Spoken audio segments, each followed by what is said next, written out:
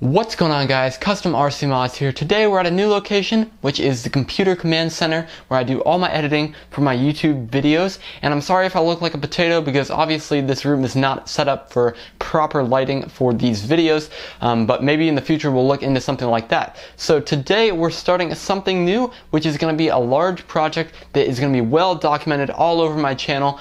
This is going to be a new EDF jet that's going to be a little bit more agile than the Concorde was. If you guys have not seen the Concorde, I'll post some links to the videos down below. There's some free plant. It's a great 6.5 foot long EDF jet, which is really cool, and it looks like the Concorde, so that makes it extra cool. However, it's not that maneuverable in the sky, and it didn't really fly like I want my EDF jet to fly. So we're gonna try to make the ideal EDF jet here, and I'm gonna take you guys through the entire process from the first line being drawn in the software to the maiden flight of this plane. You're gonna see it all. And let's go ahead and talk about a few topics that we're going to touch on here. We're going to talk about the proportions of flying in the planes that you're going to be making, specifically jets here. And then we're going to be talking about just like different softwares and things like that that you might want to use to design it, how to use it, what deals are out there to get software. And then next we're going to talk about formatting your plans to be printed out in tiles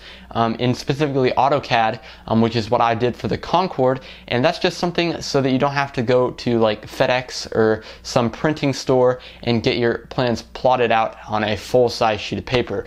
The next thing we're going to talk about is actually building it and prototyping, and then flying and getting it all set up to do that. So we're going to take you through the wide range of things to do here. And first we're going to start off with today's video, which is going to be preliminary design and building the plane within the software. Today I'm using AutoCAD 2019. Speaking of AutoCAD, let's go ahead and fire it up right now. Alright, so we're here in AutoCAD 2019, which is my editing software of choice, and we're going to start off with building some parameters for this plane. Now, parameters are basically going to be a box around this thing, so I'm making mine 4 feet long by 25 inches wide, and that's just personally what I want for my jet to be long and to be fast. So basically this is going to be something that we're going to build around the jet, so we don't build it any bigger than we want to. So we're basically creating a 3 view here, which if you don't know what that is, that's basically a top view, side view, and front view of our jet here. It's not very hard to do, so don't leave right now just because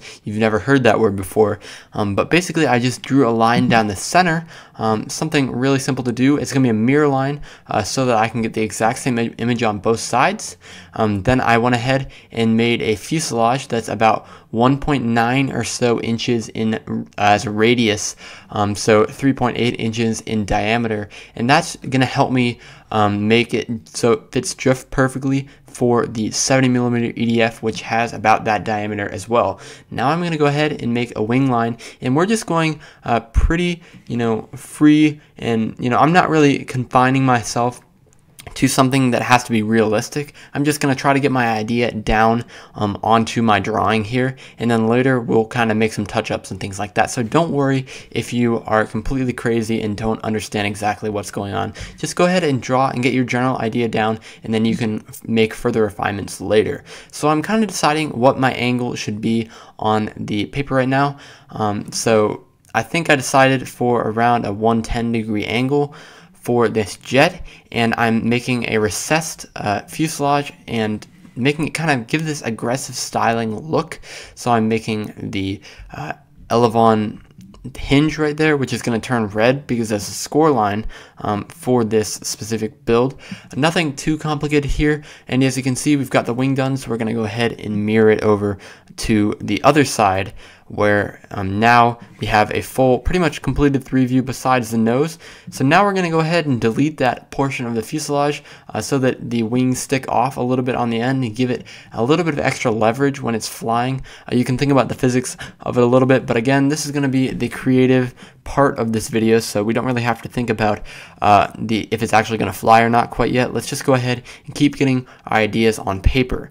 Now I went ahead and went 8 inches down for this nose. I think that's about the right size, but it's really whatever it looks like to you. The nice thing about this 3 view is that it's not going to be the end result, the actual plan of this plane, so you don't really have to worry about that right now. Just kind of make it look nice for what it looks nice to you. at this moment. So now let's go ahead and draw a tail. I went for 10 inches long, I believe, on this tail, which, you know, may be a little bit out of proportion. I'm not sure. Just go ahead and make sure that you're doing whatever you think looks best to you. And that's really the point I'm trying to drive home here. So now we've got the basic idea of this jet all figured out. There's really not much to it. The EDF is mounted inside this fuselage right here. Then we've got the two wings and the elevons, and the nose cone is already made. So it's very similar to my Concorde if you saw that. But you know, it doesn't really have to be that complicated, and hopefully these are going to be a little bit different in terms of flight characteristics, of course, because they're a lot shorter. So now let's go ahead and work on the side view. It's again 48 inches long, so I went ahead and made a 48-inch long line to represent the fuselage here, and then we offset it after I move it right here. We're going to go ahead and offset that 3.8 inches, which is the diameter of the fuselage. So let's go ahead and do that now.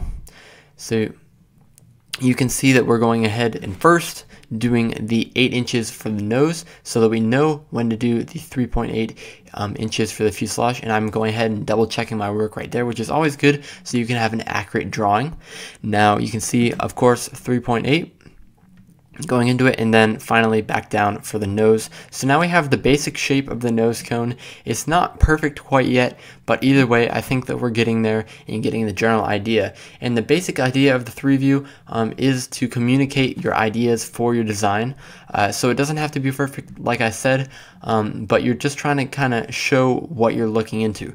So basically we're cutting off just 3 inches, I believe, for the rear recessed part of the fuselage, and of course it's represented by the top part of the fuselage here, because of course there's that extension on the wing that makes it the full 48 inches.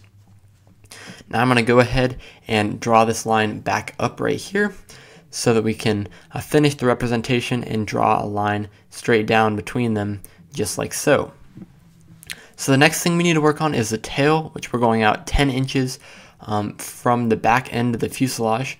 And I haven't yet determined an angle for the tail, so I think we're going to go around 150 or so degrees for this design. It doesn't really matter. Again, we're just drawing, and I decided to make it random length, which looked fine to me.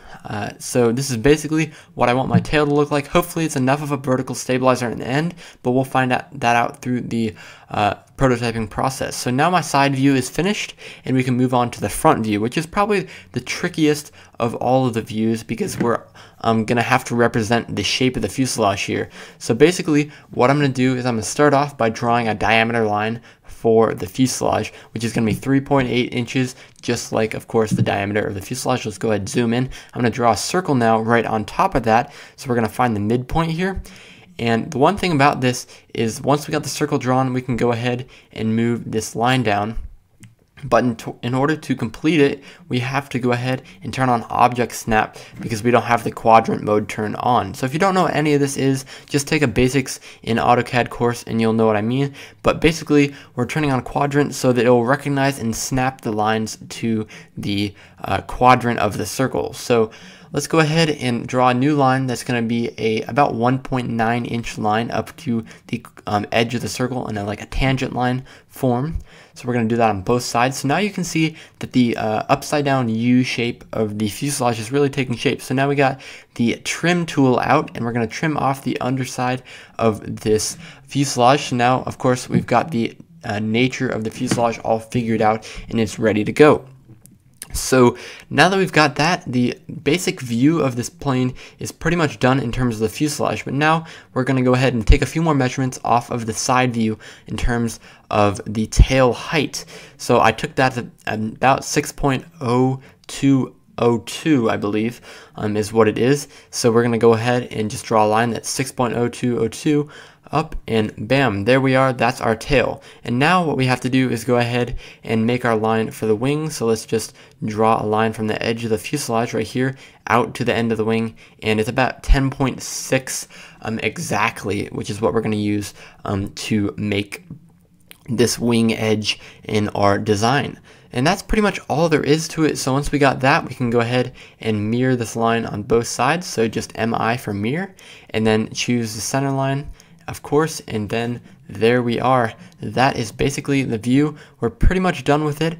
That's 3 different views that are going to kind of show the representation of what your plane is going to look like at the end. This is not a very complex drawing, so that's a good place to start if you're new at designing. I hope this video was helpful to you guys, and if it was, please go ahead, give it a thumbs up. If it wasn't, tell me what I can do to improve these videos. This is the first video in this long series. Next time, we're going to go ahead and focus on what we can do to unfold and make all the little different parts to make this plane actually printable and make it into a building plan. Thanks for watching. I'll see you guys later.